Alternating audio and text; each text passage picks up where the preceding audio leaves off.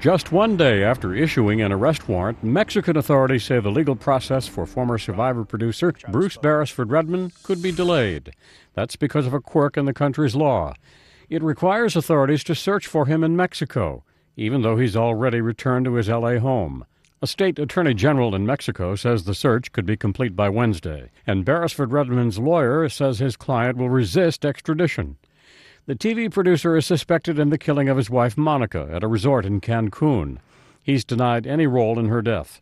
She was found April 8th in a sewer at the Moon Palace Hotel Resort. Investigators have said her body showed signs of asphyxiation and evidence of a heavy blow to the right temple. Authorities say Beresford-Redman told them his wife left the resort to shop and never returned. Prosecutors detained the husband briefly, then released him.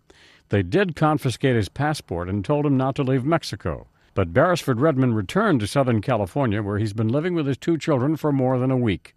He released a statement Monday imploring Mexican officials not to take his children's remaining parent from them and to do what is right, not what is expedient. Brian Thomas, The Associated Press.